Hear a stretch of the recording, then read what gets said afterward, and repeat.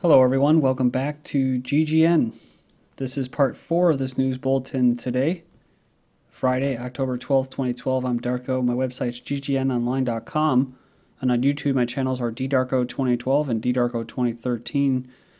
Okay, so all the headlines and links will be posted in YouTube's video description. It's probably going to take me a while to get all those in there, but the videos will be uploaded soon. So this is the 4th video.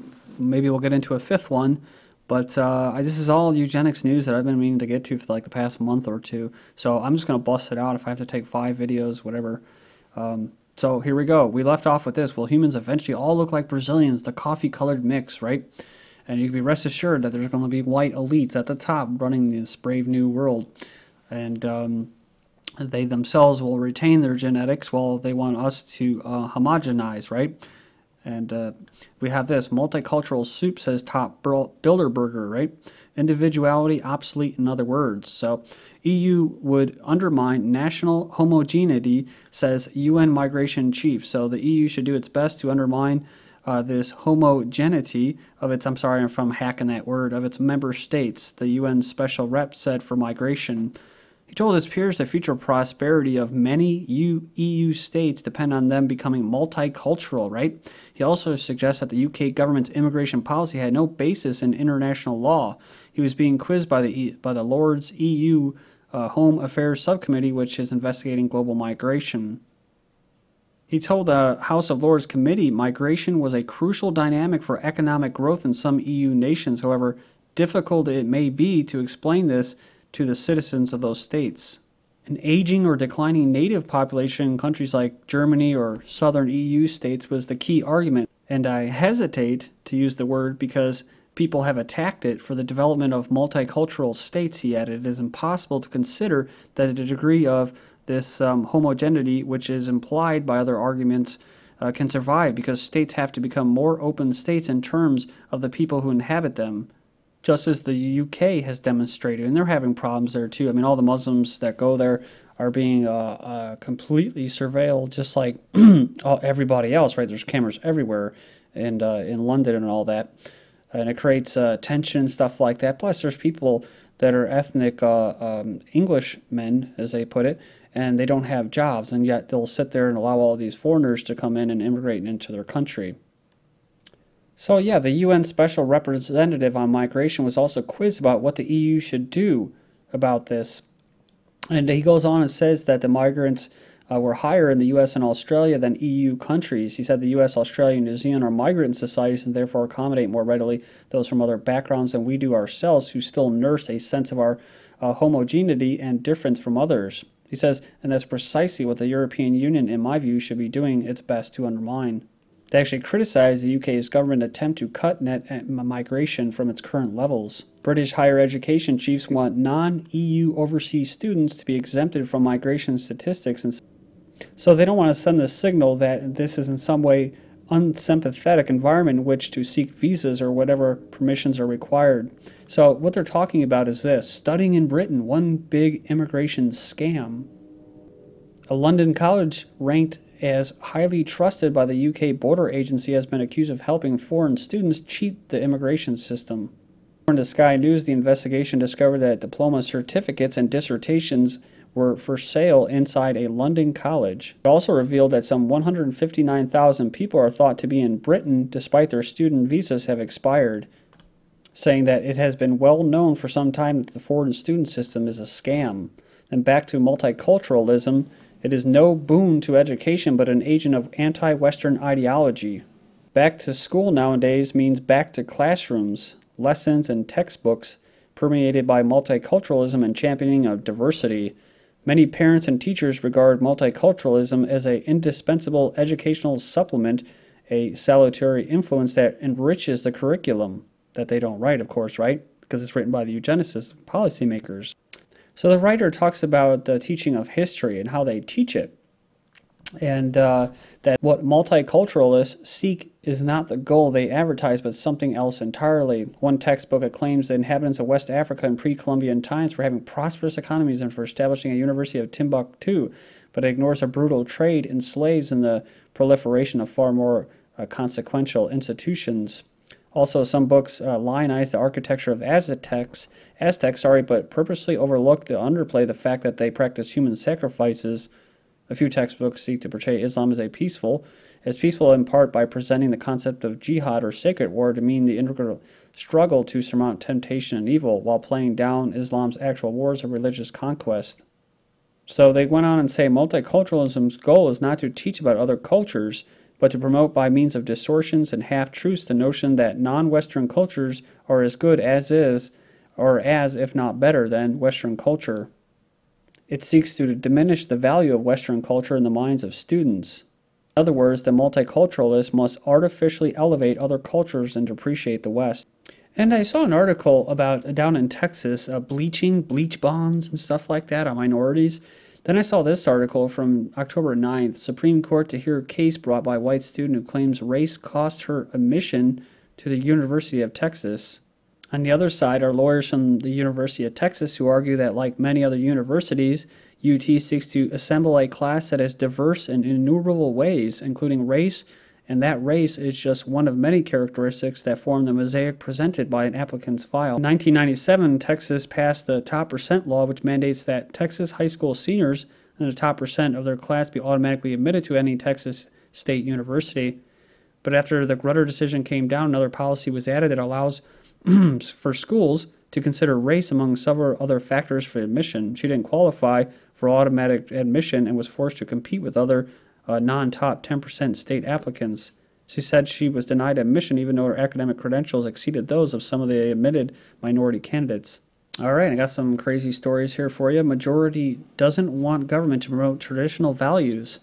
It's a first in a CNN poll that finds for the first time in history a majority of Americans do not think the government should promote traditional values. In 2010, 53% of voters said it should be, and the number had been higher in 2008. Said, but this time around, the number was just 4 in 10.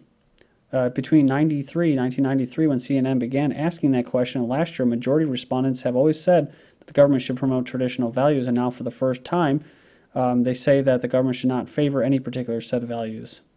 No longer a U.S. majority is the Protestants. 1/5 of the U.S. doesn't identify with any traditional religion. The U.S. population is no longer dominated by Protestants, a Pew study finds.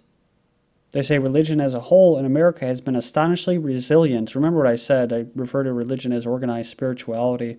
I really can't stand it. But it is kind of surprising that we don't have more nihilists and stuff like that. Man busted for a plot to bomb 48 churches. A mentally ill man targeted Oklahoma churches. He's been charged under state anti-terrorism laws. Wheeler's parents both committed suicide, and he has battled drug addiction, has a lot of mental illnesses. But here's the kicker, guys, right? With his medication, he's perfectly fine and functional.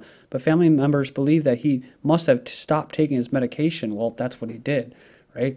They were fine, and then, they just need family to be there for them. And then they say, well, you didn't take, the family's there when they say what? Oh, well, you didn't take your pills, see? And it's when they come off the pills, that's what kicks in the suicidal tendencies. So, but they don't ever talk about that, the pharmaceutical complex and the media that supports it. Cheerleaders fight for Bible verses.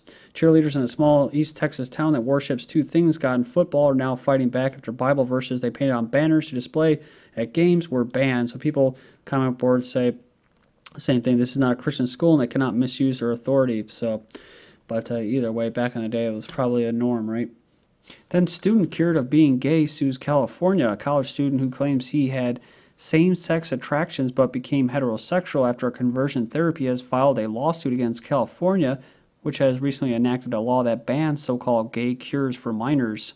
They allege that the law banning the therapy intrudes on First Amendment protections of free speech, privacy, and freedom of religion. How about freedom of allowing yourself to heal however you want, right?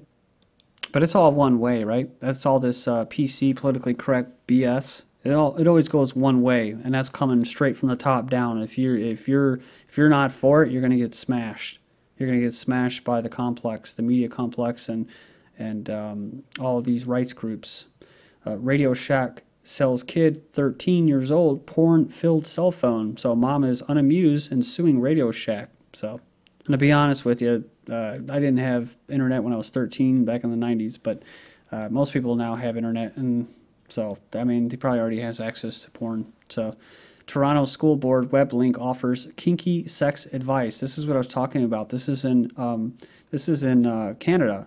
So, an astounding link on Toronto's district school board website entices children to experiment sexually with vegetables, has a Christian group calling for criminal investigation. It has a lot of others vexed, perplexed, and scratching their heads who is behind the school board's curtain pulling these curious strings. So it says most of us learn that our bodies and our sex are things to be ashamed of. It says most of us learn that sex means a man on top of a woman and blah, blah, blah, and abstinence.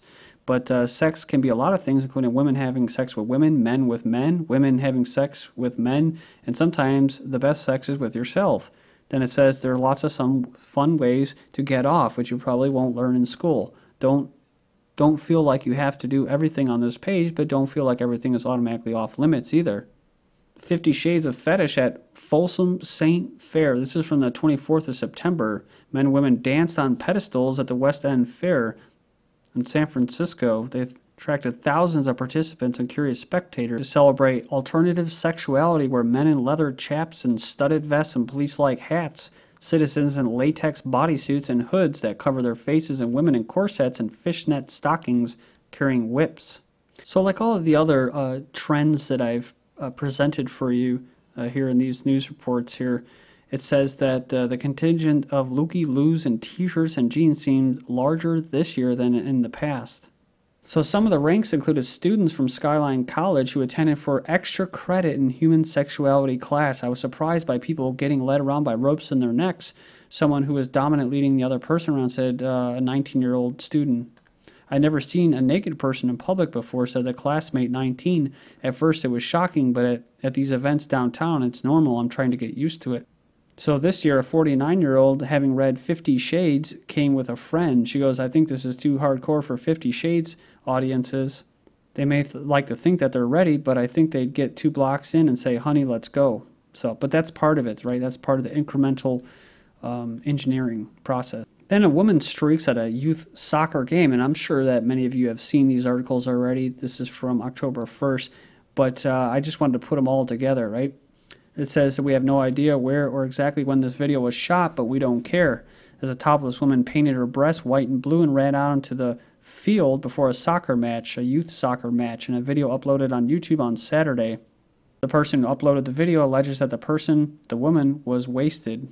So, just like everything else, and this is why alcohol should not be allowed at youth sports events. Well, they're not allowed actually at a AA, AAA professional hockey. When I remember covering that a couple of years ago, professional hockey, right? And they didn't have alcohol because of the fans, they were going to fight or something like that. It's like, dude, it's hockey. But nonetheless, alcohol doesn't cause a grown woman to go on a youth soccer game and show her breasts, okay? There's something wrong. There's something very seriously wrong with our society. That's what I'm trying to say. I just get tired of these half-ass excuses that people give, right? That we have to ban and take people's rights away. Just be responsible.